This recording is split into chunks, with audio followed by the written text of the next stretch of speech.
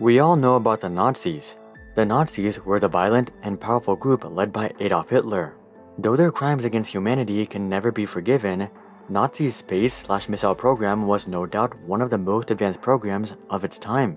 And without it, the Americans may have never reached the moon. So here's a story of how the Nazi rocket leader ended up leading Apollo 11. One of the largest assets America received from Nazi Germany was not technology, but actually a world-renowned rocket scientist, Wernher Von Braun. Braun was originally born in Wurstitz, Germany in 1912, right before the First World War.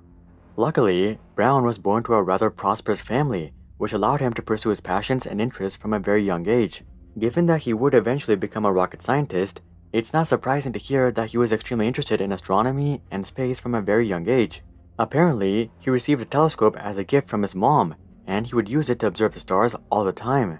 Despite his interest in astronomy and space though, he wasn't particularly good at math or physics. In fact, he didn't do very well in school up until age 13, when he read the book The Rocket into Interplanetary Space by Hermann Oberth. He didn't suddenly become smart after reading this book or anything like that. School was still very much a massive challenge for him, but the book motivated him to work much harder. And this work would eventually land him a seat at the Berlin Institute of Technology. During his time here, Braun would attempt to get as involved as possible with rocket development. Two notable examples of this were his membership in the German Society for Space Travel and his tendency to help Oberth with the liquid fuel rocket motor tests. If you guys don't remember, Oberth was the guy who wrote The Rocket into Interplanetary Space, so Braun basically had the opportunity to work with this childhood hero. Braun didn't take this opportunity lightly and worked hard to impress both Oberth and the captain of the German Society for Space Travel, Walter Dornberger. Eventually, Braun would graduate from the Berlin Institute of Technology in 1932, and he would enroll in the University of Berlin to complete his PhD in physics. Unlike most research papers which Elon Musk suggests are useless, Braun's research was definitely not useless. His doctoral thesis covered his research and development of a 300 and 660-pound thrust rocket engine. Fun fact, his research was considered a military security risk, and so his research paper was simply titled About Combustion Tests. Braun would quickly turn around and implement his research with a couple of engineers. Together, they would end up launching 2 rockets by December of 1934, both of which were successful and reached an altitude of 2.4 kilometers. Keep in mind that Braun was only 22 years old at this point.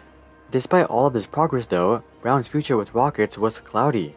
The German Society for Space Travel was facing massive financial issues, and Captain Dornberger actually had to get a special research grant to fund Braun's 2 rockets. Unfortunately, the society would end up going under, and this effectively cut off rocket funding for Braun. This was especially problematic as private rocket tests were forbidden, so Braun had to get funding through the military. Fortunately for Braun, a new chancellor had just come into power, and this man had extremely grand visions for Germany. Hitler wanted to show the world how technologically advanced Germany was. He not only wanted to develop rockets/missiles that were more powerful than any other country, but he wanted Germany to be the first to reach the moon. Hitler knew that he had to go step by step though, so he funded rocket development as soon as possible. Hitler would scrap the rocket testing grounds in Berlin, which he deemed were way too small. Instead, he set up a massive military development facility in Peenemünde. Hitler would appoint Dornberger as the military commander and Braun as the technical director. And with that, Hitler ordered the team to get to work on the famous German V2 rocket. Now, Braun really had no ambitions to develop weapons of mass destruction. He really just wanted to develop rockets for space research and eventually civilian travel. Given that this was his only opportunity to work on the rockets though, he would take the job. Over the next several years, Braun would slowly iterate through rocket designs, beginning with the A1 rocket. After a couple of iterations, in 1942, Braun would land on the A4 rocket, aka the V2 rocket. This rocket was able to hit locations that were 315 kilometers away, something that no other country could do at the time. As we discussed though, this was only the beginning, and Hitler had much bigger visions. So, just as the A4 rocket was being perfected, Hitler ordered Braun to develop the A10 rocket. Hitler wanted the A10 rocket to boast a 100-ton thrust engine, capable of hitting targets 900 kilometers in distance. He was hoping to eventually modify this rocket to support crews and send Nazis to space and the moon. Knowing this, Braun not only worked on the regular A10 rocket, but also the modified version. The modified version was a combination of the A-10 rocket and the Me-262 German fighter jet. Braun knew that spaceflight required strong fuel efficiency and good aerodynamics as opposed to just raw power, So that was the reasoning behind combining the rocket with the fighter jet. Hitler would never see this project through though, as he is thought to have committed suicide at the end of World War II. Surprisingly though, Braun would end up seeing this project through till the very end.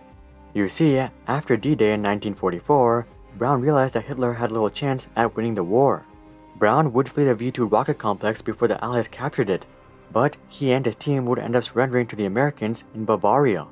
Braun would explain to the US authorities that he never had any intention to actually harm civilians and that he was simply a rocket scientist. Whether the authorities believed him is something that we'll never know. What they knew for sure though was that Braun was a brilliant rocket scientist. After all, the man was literally working on sending the Nazi leader to the moon at age 32. So they decided that whether he was telling the truth or not, his knowledge would be extremely valuable to the Americans. Braun and 1,600 of his Nazi scientist peers would be assigned to a top-secret US intelligence program called Operation Paperclip. Operation Paperclip was established by President Harry Truman and was designed to harness as much information as possible from top Nazi scientists. President Truman ordered that no Nazi supporters should be recruited. However, there are several reports suggesting that the OSS, which would later become the CIA, went ahead and eliminated all incriminating evidence linking these scientists to war crimes. Though that is no doubt an ethically questionable move, the operation is thought to be essential. The Soviet Union was doing the exact same thing with a set of Nazi scientists that they had captured. So, the US would be at a disadvantage to the USSR if they didn't go ahead and take advantage of Nazi scientists as well. We don't really know what all the US learned from these scientists, but it of course includes significant knowledge about German missiles and rockets. Operation Paperclip would take place between 1945 and 1959, at which point, the US was satisfied that they had gathered more than enough information from the scientists. As a result, the scientists would be released and allowed to just become regular American citizens. As for Braun specifically, he would become the technical director of the US Army Ballistic Weapon Program in 1952, and he would become a US citizen in 1955.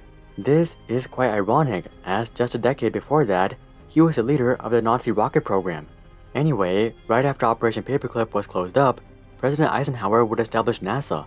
Braun and his entire team would be transferred from the Army to NASA, and Braun would be made the director of NASA's Marshall Space Flight Center.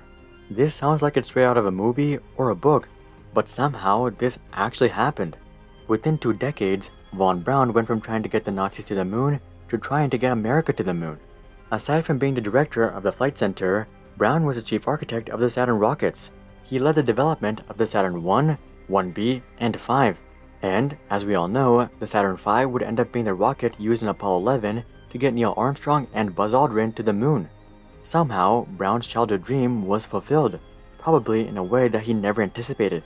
What's just as surprising though is the Saturn V rocket.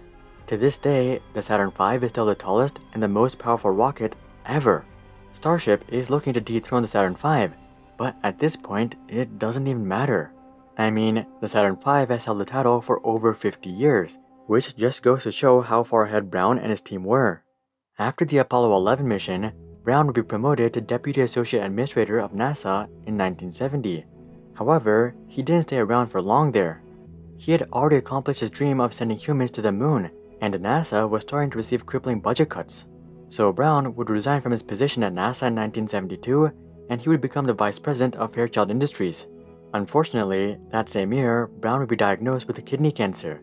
Despite the diagnosis, Braun would continue working at Fairchild Industries, and he would start up one more project before his death in 1977. In 1975, he founded the National Space Institute, which would eventually become the National Space Society in 1987. Somehow, poetically, Braun's rocket journey began with the Space Society, and it ended with the Space Society. Near the end of his life, Braun would win 2 major awards, which were the NASA Distinguished Service Medal in 1969 and the National Medal of Science and Engineering in 1977. The first award is the highest award given out by NASA, and the second award is the highest science award given out by the US. Today, Braun's legacy can be found in history books and museums, but the average person isn't really aware of this extremely accomplished man, likely because of his checkered past with the Nazis. People familiar with his work, however, are extremely complimentary of Braun. Apollo program director Sam Phillips, for instance, originally said that he did not think that the US would have reached the moon as quickly if it wasn't for Von Braun. After discussing with his colleagues, however, he revised his statement, asserting that he did not believe that the US would have reached the moon at all if it wasn't for Von Braun. Did you guys know about this German rocket prodigy? Comment that down below. Also, drop a like if you guys didn't know about Von Braun before. And of course, consider joining our Discord community to suggest future video ideas, and consider subscribing to see more questions logically answered. But until then, I'm Hari, and I'll see you guys on the next one.